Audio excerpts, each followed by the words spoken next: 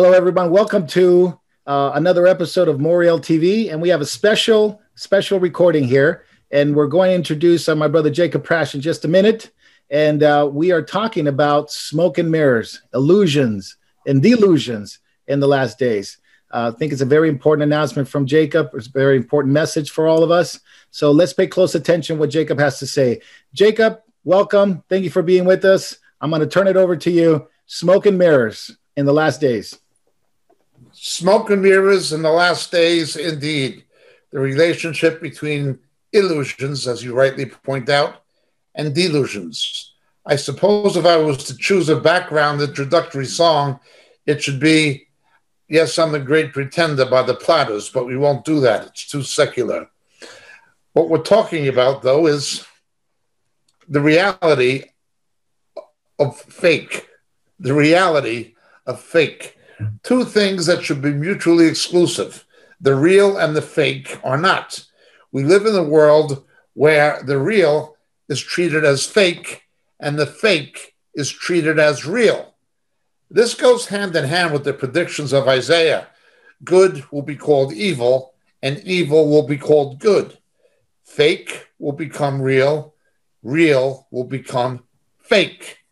For many years, we've been warning that with the evolution of technology in the field of computer video graphics, people will construct a cyber world of their own where they'll manufacture a perceived reality that will be their reality. They will live in a electronically facilitated delusion through simulator technology that'll be no more complicated than putting on a pair of sunglasses or a visual helmet. This technology is going to get better and cheaper. It already exists for fighter pilots and things of this nature, and these things tend to turn into consumer durables eventually, and we're going to see that. I always wanted to be Cinderella. I always wanted to be Elvis. People will just create their own reality. The illusion and the delusion. The fake will become their reality, and what's real, they'll just treat it as fake. We see this happening all the time. These lawsuits about biological males being demanded to be treated as women and compete against women, even though they have a muscular advantage in competition against women in certain sports, that the female athletes are being slaughtered competitively by biological males who are gender reassigned or who claim to be transsexual. Again, the fake becomes real. And so what's real becomes fake. This is a confused world. And it has the power of law on back of it. That is a major part of the problem. We have a fake school system. In the United States and Great Britain, it's a fake school system. Particularly the urban public schools. They're fake. They're not there to educate people. They fundamentally fail in their mandate to educate people. As we pointed out, in the inner cities, particularly among minorities, you have people graduating high school with 8th grade reading levels instead of 12th grade reading levels. We have a situation now where books that used to teach children to read, like Dr. Seuss, are being called racist. And this past week, they were calling mathematics racist. How can mathematics be racist? The illusion becomes a delusion. The fake becomes their reality. This whole nonsense in the woke culture, from transgenderism to Dr. Seuss to mathematics being racist, Shakespeare being racist. Now, we know the results of these things. It creates a permanent underclass. And then you have the woke culture. It should be called the sleep culture, the dream culture. I wish people were woke. They would wake up to reality. 3 out of 4 Afro-American children, Black American children being born out of wedlock is not because of white racism. Failed schools in the inner city where minority children sent to charter schools do as well as white children, but those educated in the left-wing school system where the teachers union is basically a political campaign fund for the left-wing Democratic Party are complete failures, are total failures. They don't want black people to succeed and don't want black children to succeed. Don't read Dr. Seuss. Don't read Shakespeare. And now it's even come to mathematics, designed to keep blacks out of the high technology. It's designed to keep blacks out of the high-paying jobs, yet they'll still vote for the party that does it. The illusion becomes a delusion. No, they're not woke. They're falling asleep to reality. That is what we have happening. Let's go back to the very beginning. I had said many times that the reason America, United States, has worked better than other world powers in history is because it is the most founded on Judeo-Christian principles. That's not to say it is not flawed, it's not made its mistakes, but America never did what ancient Babylon did, or what the ancient Egyptians did, or what the Romans did, or it's never done what the European empires did, the French, the British, the Belgians, the Portuguese, the Spanish. It's never had that kind of history of colonialism to anything like that degree. Some believed in manifest destiny, that America had to democratize the world. Others disagreed and said it was not our place, and it's still an argument today. Nonetheless, even after winning the Second World War, the United States democratized and rebuilt Germany, France, and Italy. It turned enemies into democracies like our own, giving those countries the highest standard of living. The way you treated blacks. American blacks have a higher standard of living than the blacks in any other country, including black countries, including naturally rich black countries in Africa with high mineral potential. But the money doesn't go to the people. No, they fault America, they fault the West generally, but they won't do it on a comparative scale. And they call this being woke. No, it's going to sleep. They're asleep to the realities. You tell people, they don't want to know. Well, we read in Galatians chapter 5, verse 20, about the deeds of the flesh. Carousing and drunkenness and dissipation and these things, envy.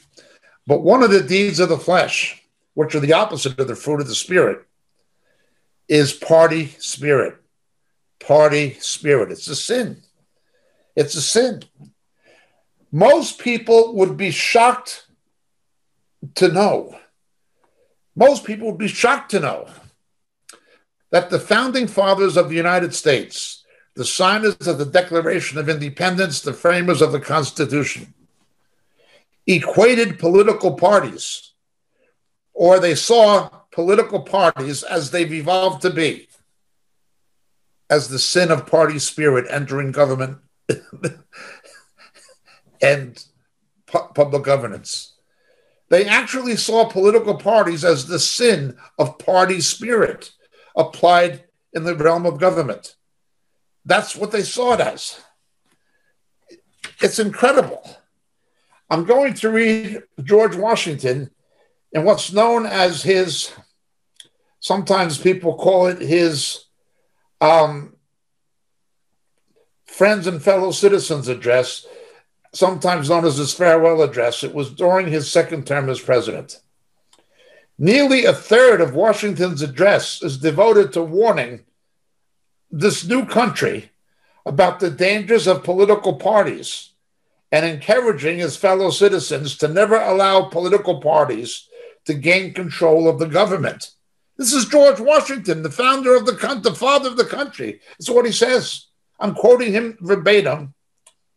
Political parties serve to organize faction, to give it an artificial and extraordinary force, to put in the place of the delegated will of the nation the will of a party, often a small but artful and enterprising minority of the community, and according to the alternative triumphs of different parties, to make the public administration the mirror of ill-concerted and incongruous projects of faction, rather than the organ of consistent and wholesome plans digested by common councils and modified by mutual interests. Let me now warn you in the most solemn manner against the baneful effects of the spirit of party. He said that an elite would get control of these parties and act against the will of the governed. He warned, he beseeched America not to do it.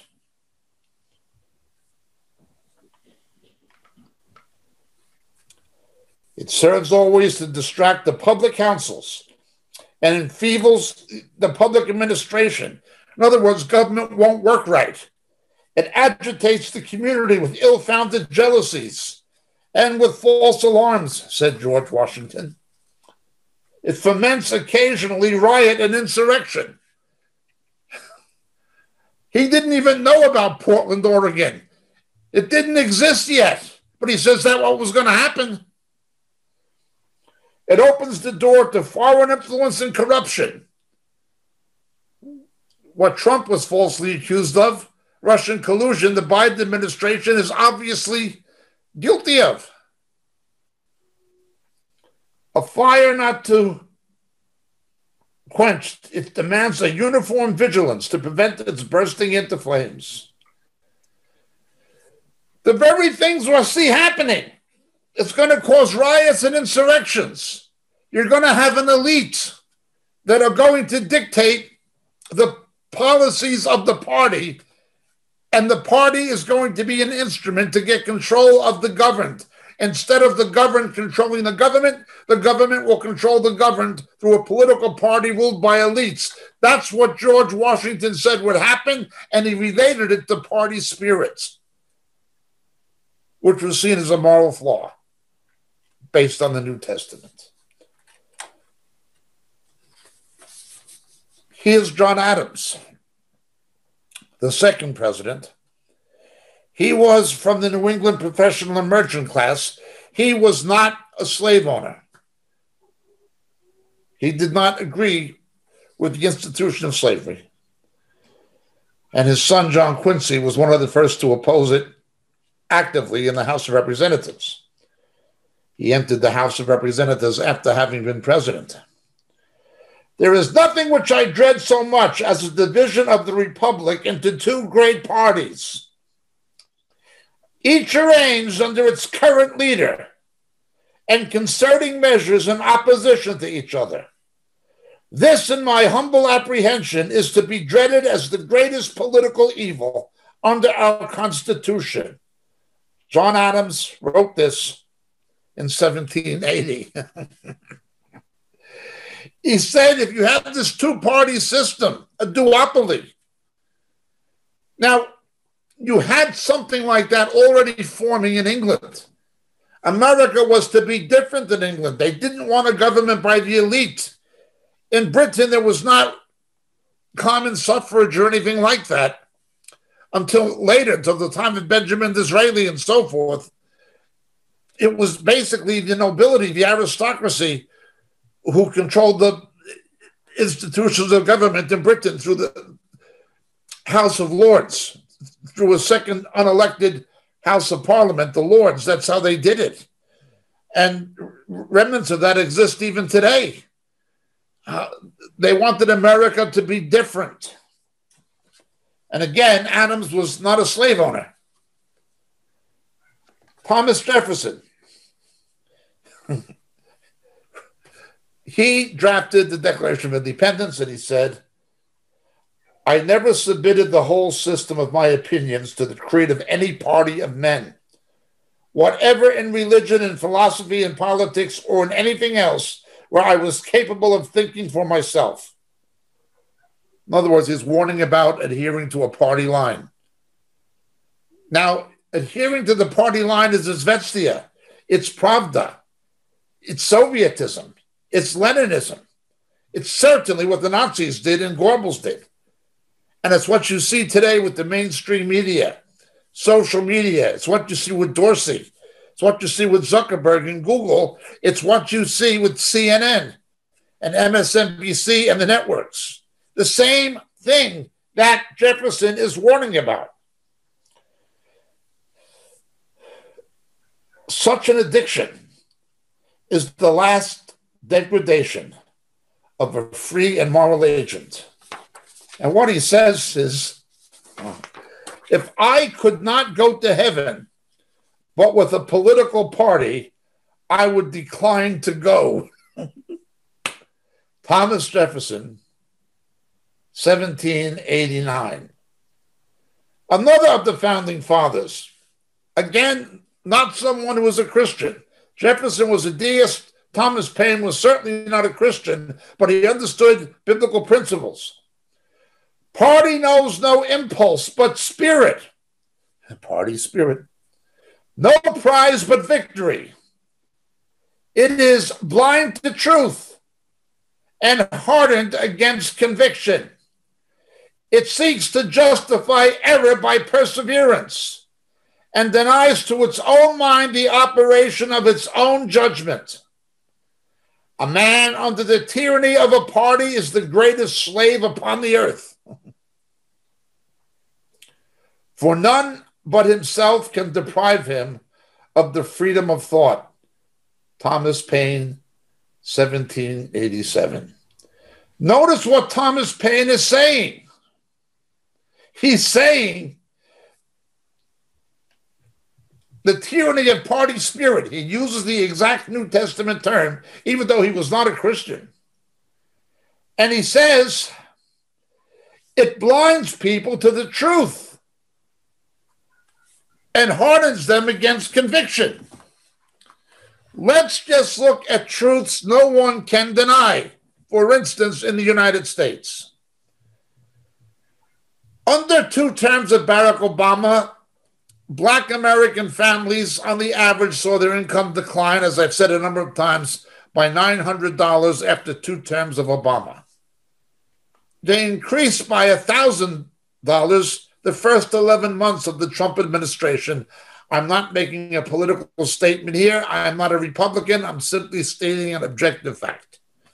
Barack Obama was the food stamp president, but you had record low unemployment among Black Americans under Donald Trump and persistently high record unemployment among young Blacks under Barack Obama.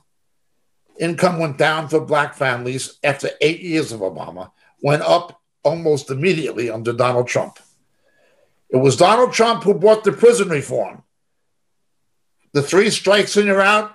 Clinton, Harris, certainly Biden, all were for this. Increasing the Afro-American or the Black American prison population. Trump brought reform. Yet, the mainstream media and the tyranny of party politics says party spirit knows no impulse but spirit, no prize but victory. It's blind to truth and hardened against conviction. Facts don't matter. Once you have the sin of party spirit entering into the realm of elections and governance, truth won't matter. It'll simply be the party line. The extreme examples of this were, of course, seen in our lifetime in the Soviet Union. Everybody knew Karl Marx was wrong. Karl Marx was a Darwinist. Karl Marx said a communist uprising of the proletariat could never work in Russia because it was the last of the feudal countries in Europe. It had not evolved enough. It would begin in England and Scotland, the first industrial capitalist countries. Communism would begin in the first industrial capitalist countries, Great Britain. It couldn't happen in Russia, said Marx. He was fundamentally wrong. It happened in Russia, didn't happen in Britain. Everybody knew he was wrong. The Darwinist presuppositions and the Hegelian philosophy underlying his philosophy of history didn't work.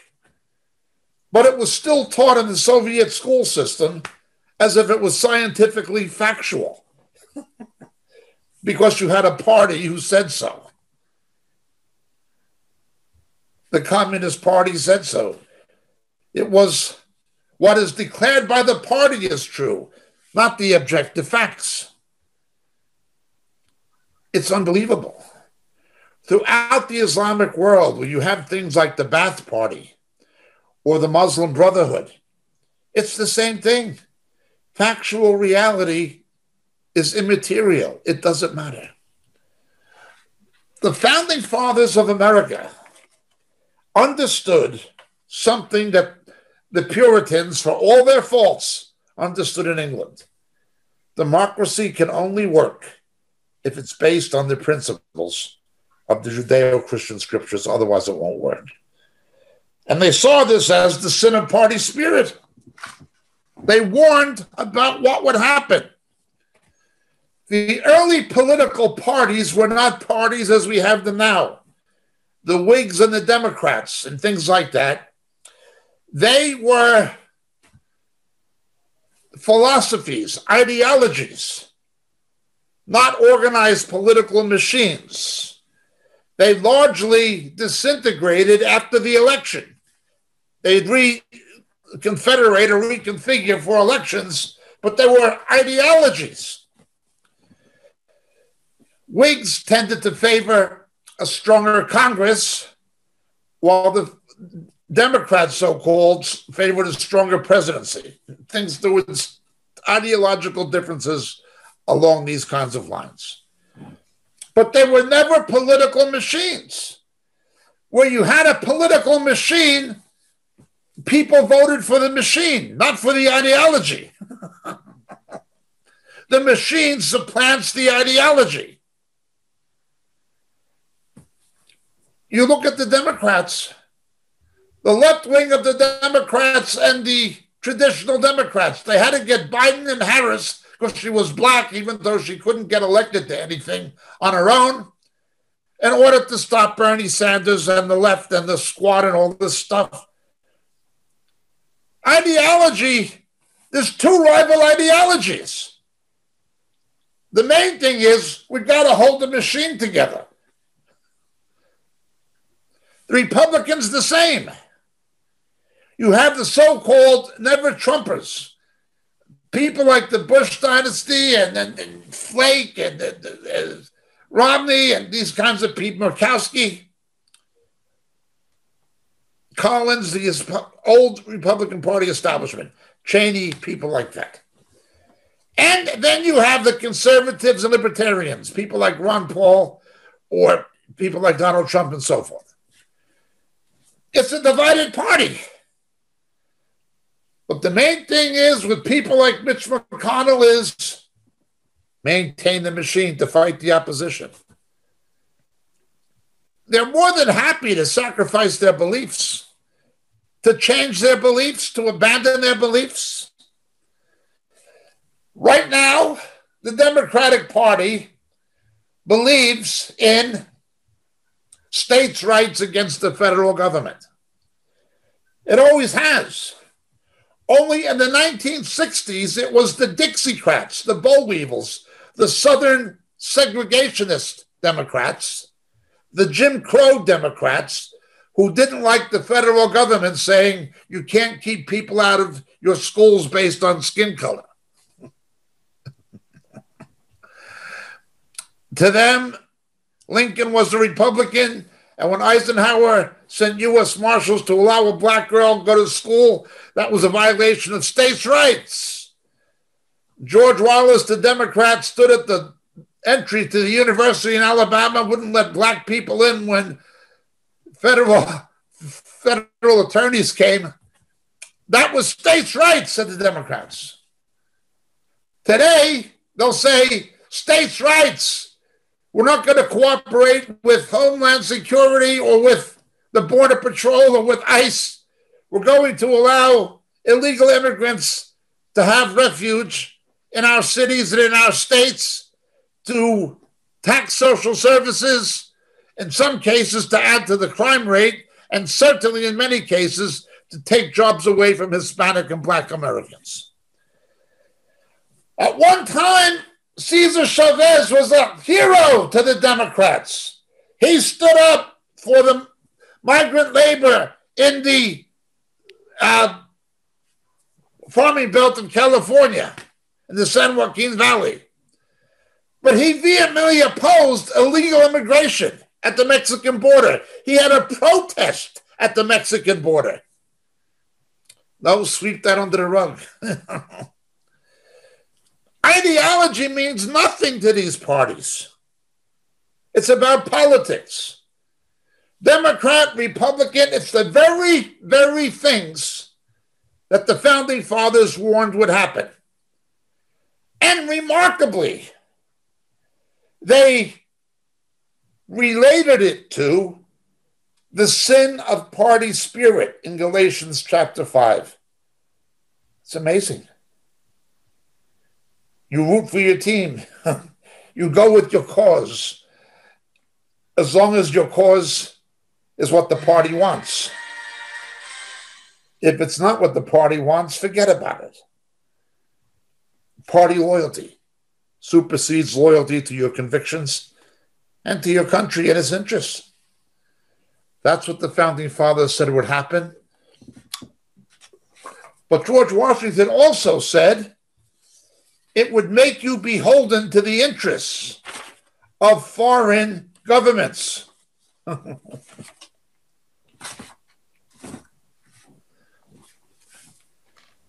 China Joe Biden.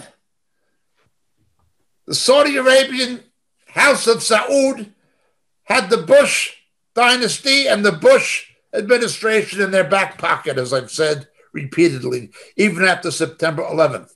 Bush continued to give visas, express visas to Saudi Arabians, even though most of the hijackers were Saudi Arabians, and the Saudi Arabian government, essentially members of the royal family, funded what happened.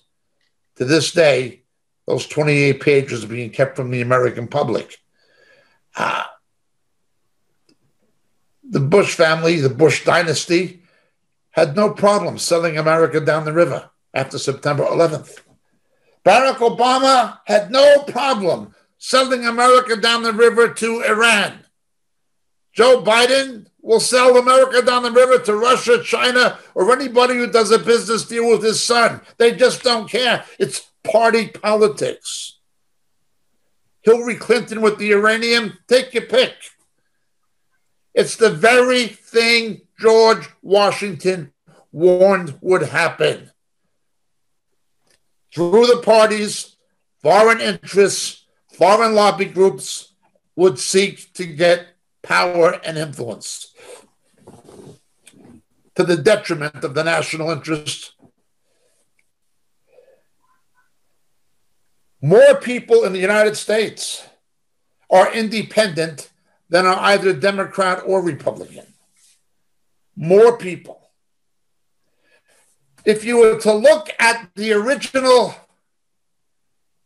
ideology of the United States, its original philosophy of government and economy, you'd have to say that the Democratic Party and the Republican Party should both be abolished and replaced by the Libertarian Party and the Constitution Party.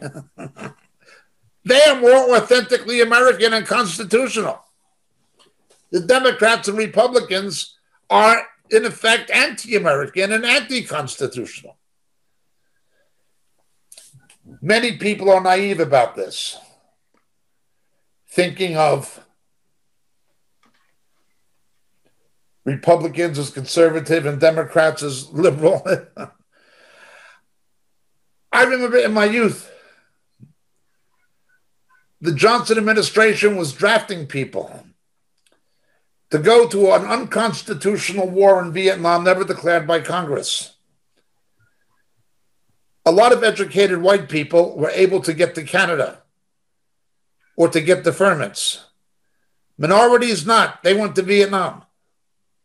Came home in body bags. Nobody cared. This is what the Democrats did.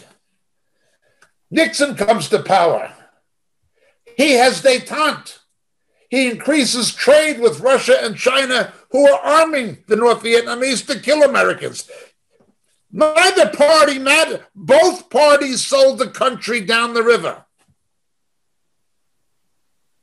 Both parties are what the founding fathers warned about. And conspicuously, the founding fathers warned that this was party spirit, which the New Testament calls a sin. Well, let's go further with this. What happens when you have this kind of thing? Everything becomes phony. Everything becomes phony. No place did the founders of America, who believed in constitutional democracy, ever ordain for courts to legislate. Legislating from the bench is completely anti-American in concepts. If the Constitution was to be changed, it was to be changed by amendment, putting the power into the hands of the states.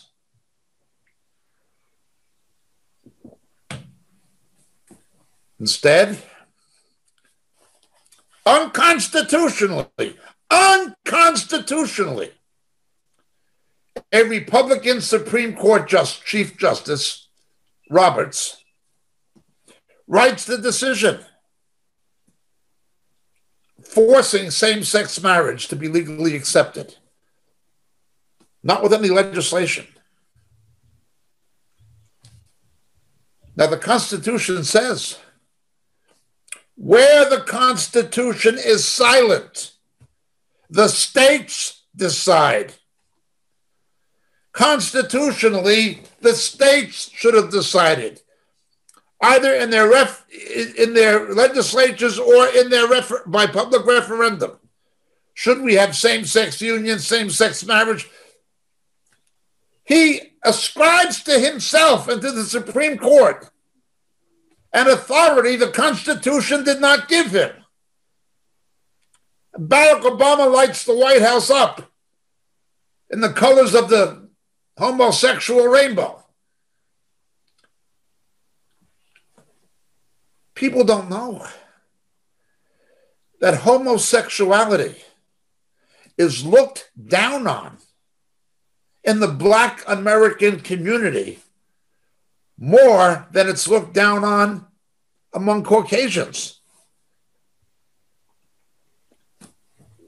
Most Afro-Americans find it revolting. I've spent much time in Africa. You won't find hardly any, probably none, no homosexuality in tribal Africa. You won't find it. It's something that's inherently antagonistic to the Black man's identity, culture, values, and perception of sexuality. Most Blacks look down on it. Yet the NAACP pushes it, even though most Blacks disagree with it, under Benjamin Jealous. Notice ideology, conviction, belief mean nothing. It all becomes party politics. That's all. It's all fake. So we have the culture of celebrity. Hollywood, pop music, fashion, and not least of all, internet the culture of celebrity. The founding fathers believed that people elected to Congress or to the White House or to the presidency — the White House didn't exist under George Washington or under John Adams yet — they believed the people elected to government should be people from the real world in trades and professions. They should be farmers, they should be lawyers, they should be physicians, they should be merchants. They should be people from the real world who earn a living in the real world, who have professions and businesses. And we should elect our leaders from among ourselves, that is, real people with real jobs. They never imagined, they never envisioned, they never wanted a professional political class. They had no concept of a professional politician. None.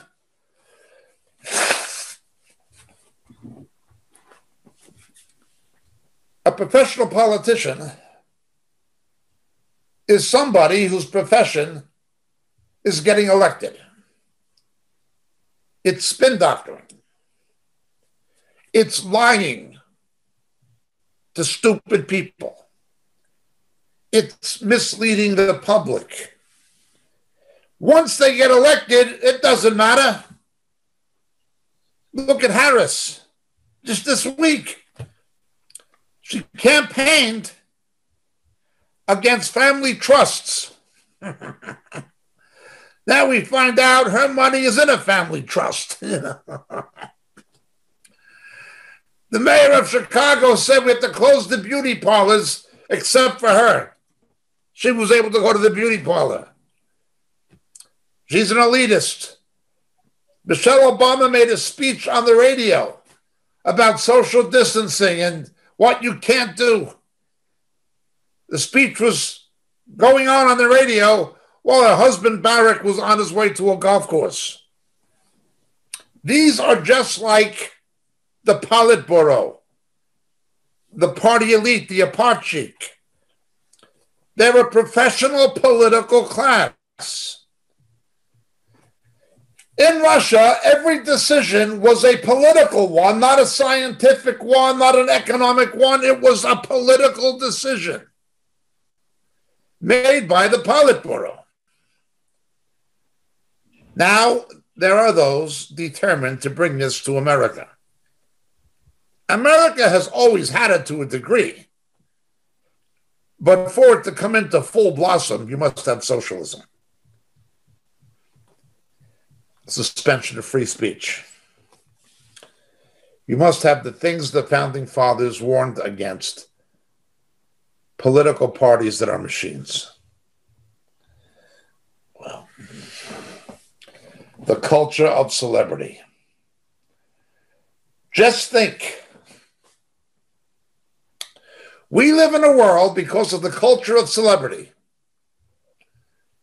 where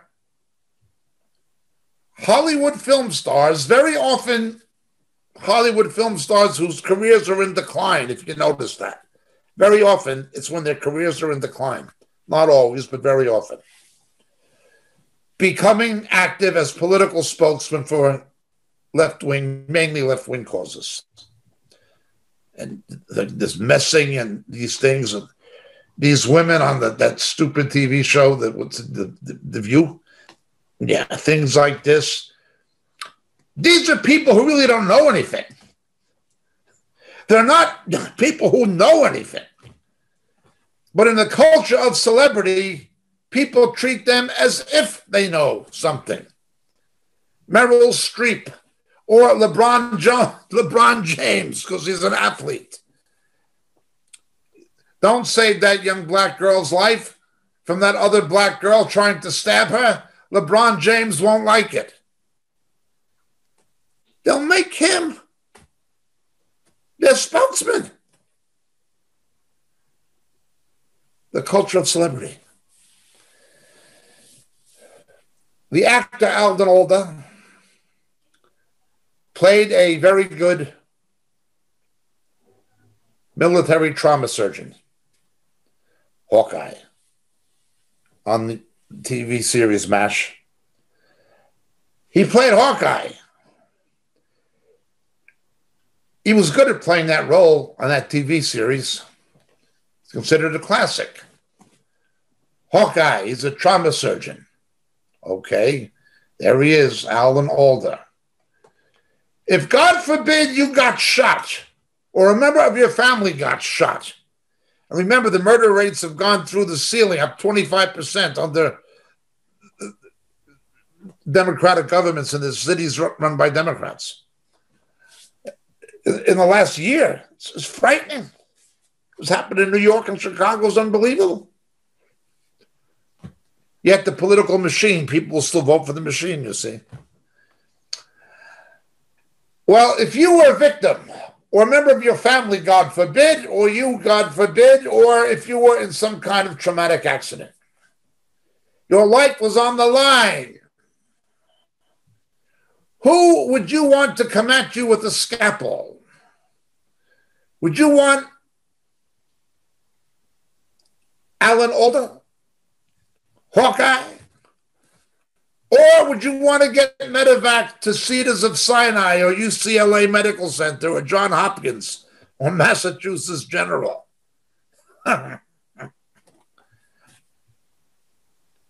You wouldn't want to make believe trauma surgeon? Perhaps the greatest role, probably the greatest role of a lawyer ever played, was played by Gregory Peck, who won the Academy Award in To Kill a Mockingbird when he played the defense lawyer, Atticus Finch, defending a falsely accused black man. If you are on trial for a capital crime you did not commit, you are facing the prospect of being executed, who would you want to represent you? F. Lee Bailey, a Johnny Cochran, or would you want Gregory Peck? Gregory Peck was a great actor. Alden Alda was a good actor. But they're actors. Gregory Peck is not a trial lawyer.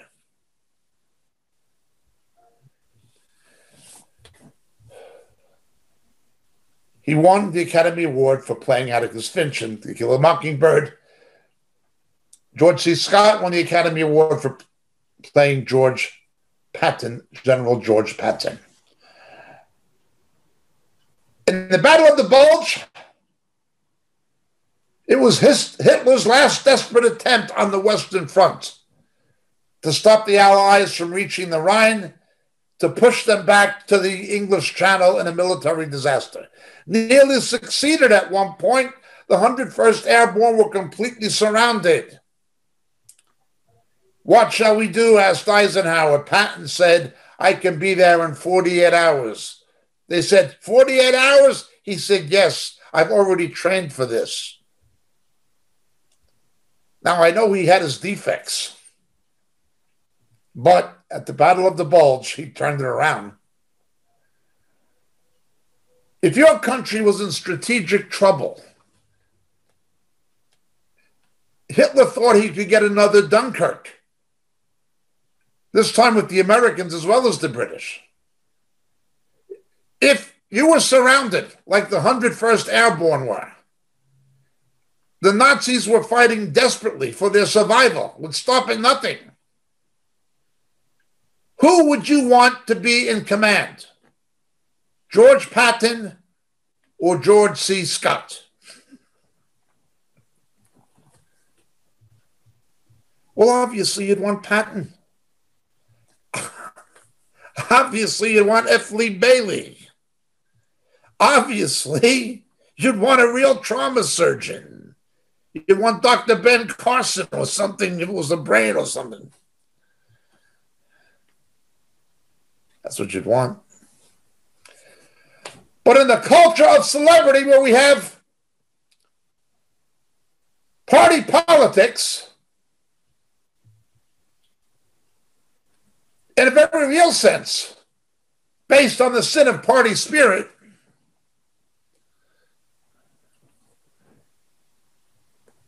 people are voting, turning to solutions, even in desperate circumstances, to actors.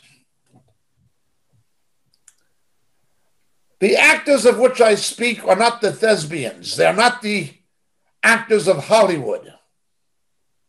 They're the other kinds of actors, the other kinds of people who are paid to pretend they are something they are not. Professional politicians. Now, it's become so stupid that people will actually look to actors for political leadership. They'll actually do that. Republicans have been as guilty as the Democrats. When Ronald Reagan was governor of California, he tripled the state income tax. He set the stage for what would have been known later as the tax revolt. That was Ronald Reagan. Ronald Reagan created the tax debacle in California. As president, his deficits were the highest in history up to that point. He looted Social Security. He built aircraft carriers and paid for them with a credit card. And his regime was, his government, his administration was very corrupt. They sold weapons to Iran, to terrorist Iran, and lied about it. His wife was going to fortune tellers and astrologers and giving him advice as his mind began to become nimble. He would actually say things like, trees cause 85% of all pollution. His wife would stand on back of him. She was going to fortune tellers. She had Jean Dixon, a clairvoyant, ESP people. Now, the scriptures tell us this is witchcraft. It's demonic. Everybody in his administration, Meese and Poindexter, these guys are all McFarland, they were all indicted. When Bush came into power, he gave presidential pardons to Weinberger and these guys who were caught in the scandals that surrounded Reagan. But you see, because of the culture of celebrity and because of the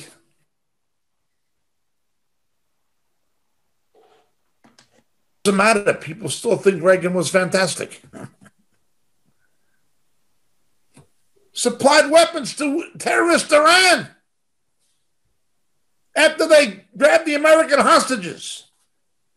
Guns for hostages, and then lied. Guns for hostages and lied. The whole thing with Oliver North, openly corrupt administration. Oh, he was a great Christian. What kind of a Christian is taking advice from a wife who's going to fortune tellers and astrologers? Even as the Iron Curtain began to collapse, he was doing things like guaranteeing the interest on the communist government's debt in Poland.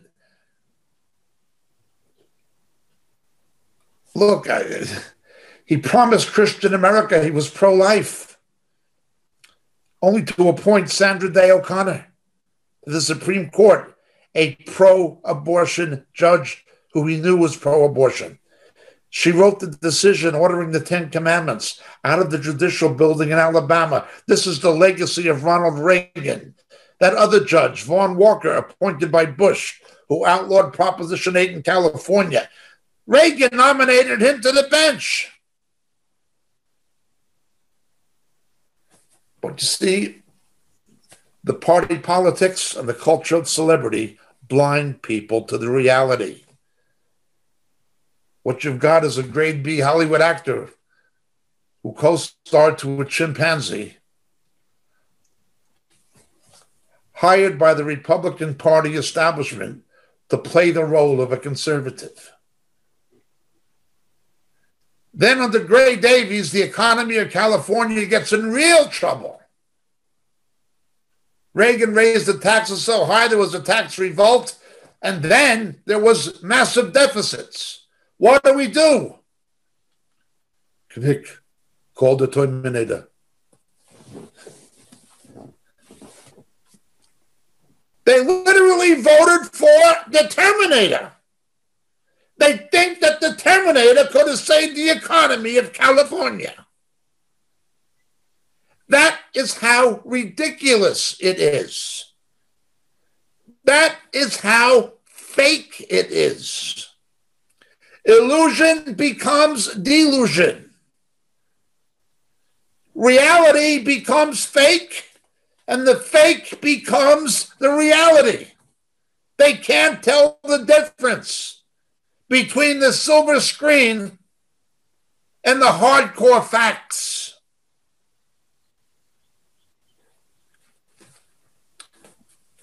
Barack Obama,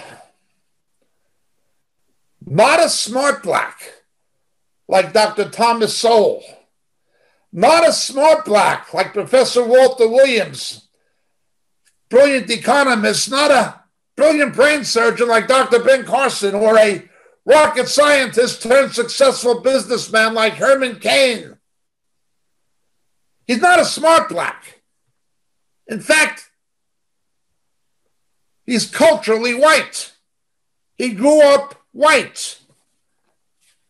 But he knew how to play the race card. But he's not a smart black. He's not a Ben Carson or a Thomas Sowell. He's not a clever black businessman like Berry Gordy or Herman Cain. He had no real ability in the real world. He was a community organizer. Knew nothing about business, nothing about economics, nothing about foreign policy and defense. He knew nothing.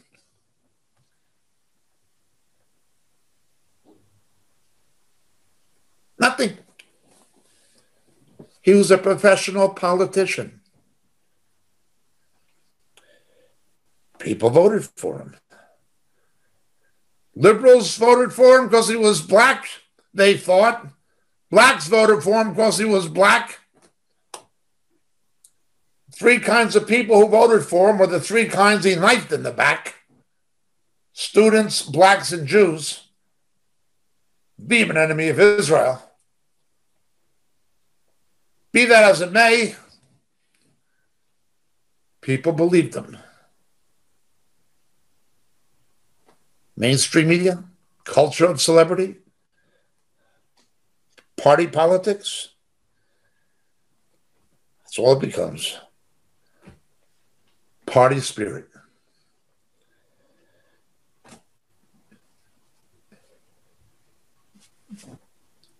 Arnold Schwarzenegger and Barack Obama were no more equipped to be a governor and a president than Alan Alda would be to perform brain surgery, or than Gregory Peck would be to defend a client on trial for his life, or than George C. Scott would to command the 8th U.S. Army at the Battle of the Bulge. No more qualified. But the fake becomes the reality. This is bad. This is what the Founding Fathers warned against. And this is what we've got. I find it remarkable that they understood on back of party politics. There's a party spirit. That's how astute people were to Scripture at that time compared to now. Now, even many Christians don't understand these things, but let's move on. Again, the Founding Fathers wanted people from the real world. You have some. Alan Dershowitz said that Ted Cruz was the most brilliant law student he ever taught. And Mr. Dershowitz is a Democrat, not a Republican. Mr. Cruz is a conservative. Mr. Dershowitz would identify himself as a liberal, howbeit a sane, libertarian-type liberal. Ron Paul is an eye surgeon. Donald Trump was a property developer. These were people, or are people, from the real world with real jobs. They're not actors, and they're not professional politicians. An actor is somebody who's paid to pretend to be something he's not. A professional politician is somebody who's paid to pretend to be something he's not. Only he convinces people he is, or she is. But if an actor can do that, why not a professional politician? Well, that's the world we live in. That's the America we live in.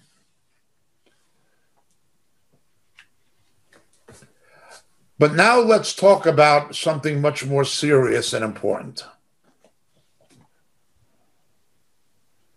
No, the Constitution and its framers never envisioned political parties. They warned against it. The New Testament, its authors, inspired by the Holy Spirit, warned about party spirit. They didn't envision political parties either, which we call denominations. Find me one. Find me one. Look at what's become of these movements. They become run on the basis of politics. The Southern Baptist Convention. You have somebody like Greer, J.D. Greer, Baptists, born-again believers who are Baptists need to become the #1 spokesman for homosexual and lesbian rights. This is the Baptist Convention. Most Baptists don't believe that, but the party elite believes it. I have warned in the past that the only thing these denominations become eventually are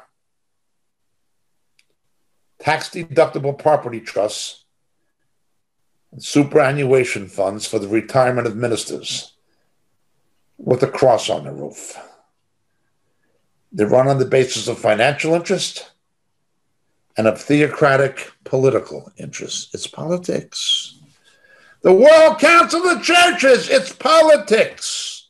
The Vatican has always been politics. The minute Chuck Smith checked out and went to be with the Lord, what became of Calvary Chapel? It's all politics. Oh, the Founding Fathers may not have believed it. That's not what Chuck Smith wanted for Calvary Chapel. It's not what John Wesley wanted for the Methodists. I'll grant you that.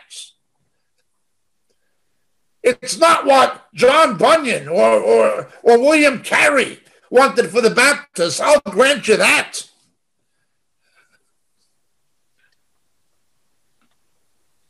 But that's what it's become.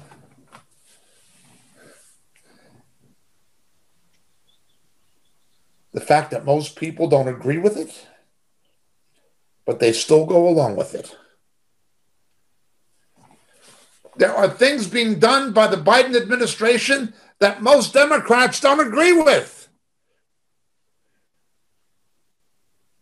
Most Democrats do not want an unenforced border policy. Most Democrats, want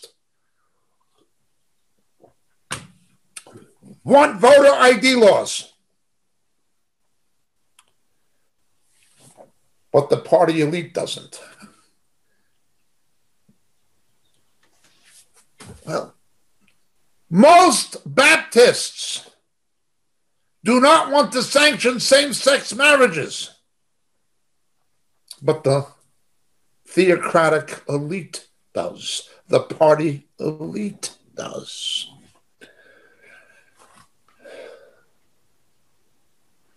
No, the founders of the Baptist, the Methodist, Calvary Chapel, or any other mainstream denomination never wanted or envisioned what's become of those denominations.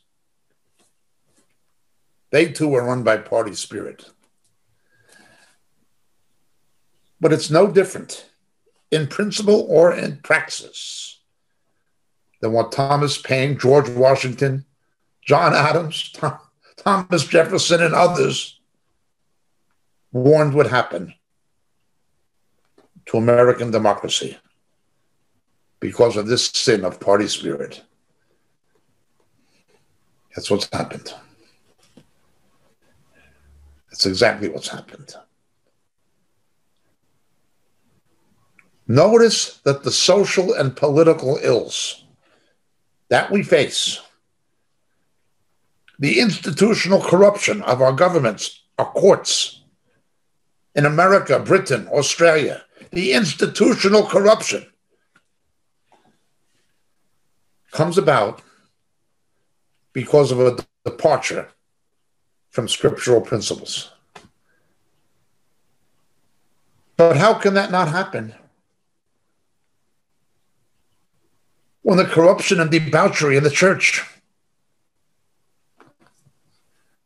counterfeit revivals, new apostolic reformation, word, faith, money preachers, ecumenism,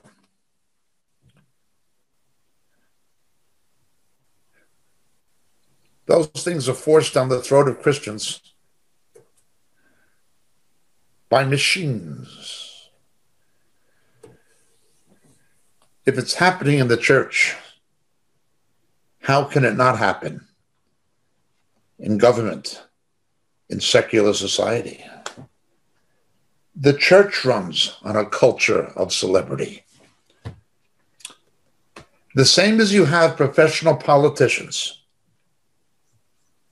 who are not equipped, not qualified to be presidents or members of Congress.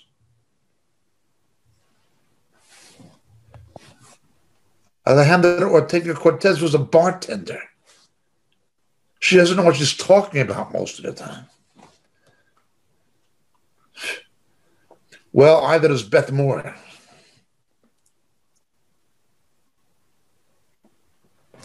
Either is Paula White.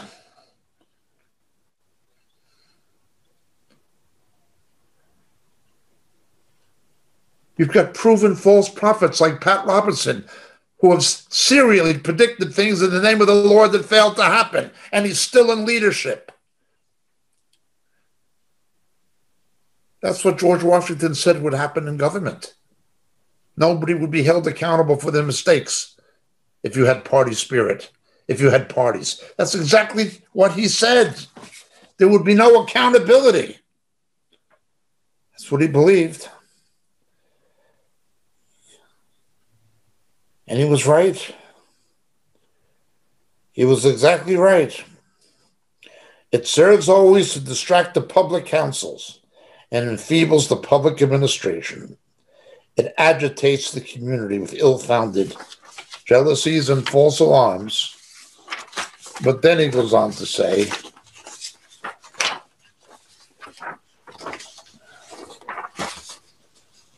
that it foments occasionality, riot, and insurrection, opens the door to foreign influence and corruption. A fire not quenched, it demands a uniform vigilance to prevent it from burning into flames. Under it, there's no accountability. No accountability. People can do things and it won't matter. It's the party. Isn't it horrible that Barack Obama lied 31 times on national television? Lied 31 times to the American people that you can keep your existing health insurance if you want it. Lied 31 times. In Arizona, the cost went up 117%. Most states, the cost of health insurance went up 60%. In no state did it go up less than 40% under Barack Obama, who lied, and lied again. Does his party hold him accountable? No, he's pulling the strings now. They're still lying. Well, okay. What about the false prophecies of Kenneth Copeland, of Benny Hinn, of Cindy Jacobs, of Pat Robertson? Does the church hold them accountable? Nope. The church is called to be salt and light. If the salt loses its taste, it's good for nothing but to be trampled underground. I'm disgusted, as are many thinking people, and certainly many thinking Christians, about what has happened to the United States, Great Britain, Australia, certainly Canada, and how quickly it's happened. I'm appalled by what's happening in countries like Finland, Holland, Sweden, Protestant democracies. Appalled. Maybe even shocked. Perhaps I shouldn't be.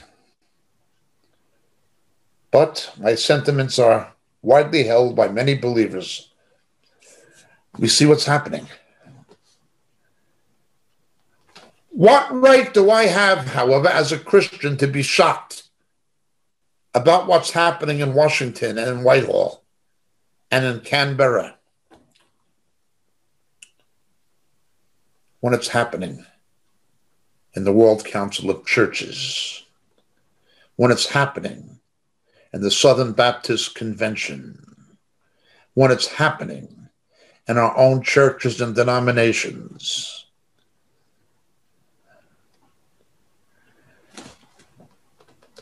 The Founding Fathers understood what the repercussions of party spirit would be.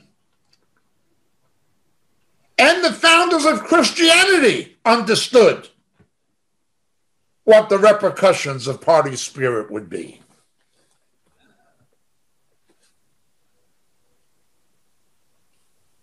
That's the reality. This is where we find ourselves. If this is the church, what do we expect from the world? If these are the kind of leaders we have within the so-called body of Christ, what do you expect from politicians? Sad, isn't it? It's a very sad reality. Oh, we can pray, and we should.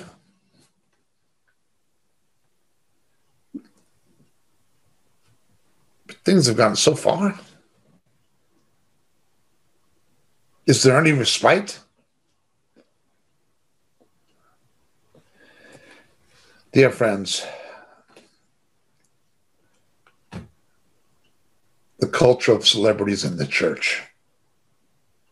Just watch people like Stephen Furtick Andy Stanley, Michael Brown. Just watch these people and their shameful antics. Professional politicians, professional performers. That's what we're left with. That's all we're left with. That's what we've got in the government. That's what we've got in the church. But there will be those who see through it. There will be those who will understand what has happened.